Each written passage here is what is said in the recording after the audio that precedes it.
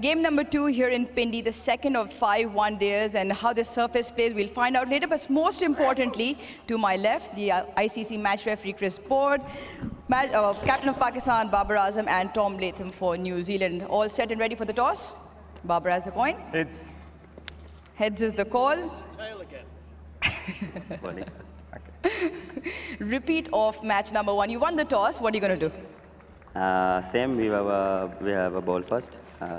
Any particular reason? Yes, we talk about Pindi and batting second and sort of chasing is the way to go, but do you find anything different in the surface? To be honest, not any difference. Pitch look like same, and we will try to utilize for 10 hours, and yeah, we try to take early wicket and put pressure on them.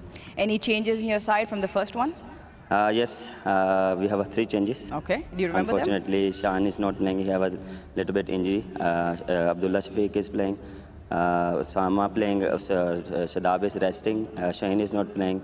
Sanullah is debut because of work match overloaded. So we decide to rest him and rotation policy. So that's why we are trying to try 2 different combinations. I mean, it makes sense also because in the lead into the World Cup, there's this and then probably a few more assignments after as you head into the World Cup. As a captain, how important is it for you to try different things during this series so that you can implement them if required in the World Cup?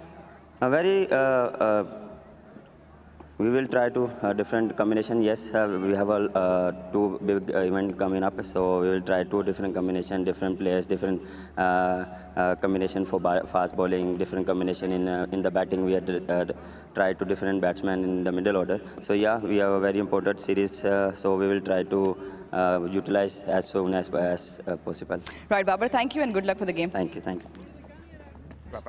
So Tom, 2 out of 2 not going your way. Would you have done anything different?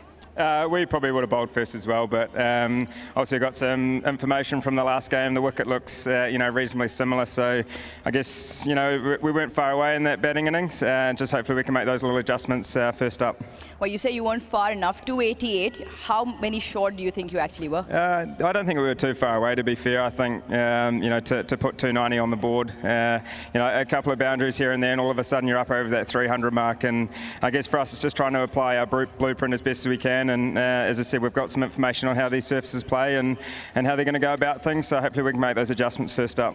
Well, Tom Young, Will Young came to the party and Daryl Mitchell with a good ton as well. How much confidence does that give you in terms of your batting, firing for that big score?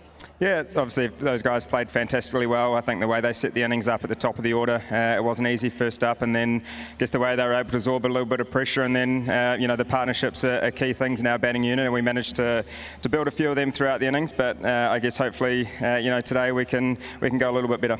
Changes to your side? Yeah, we've got 2 changes. So Adam Milne and Blair Tickner miss out, and Henry Shipley and Jimmy Neesham come in. Well done. Anyways, good luck and thanks for chatting with us. Thank you very much.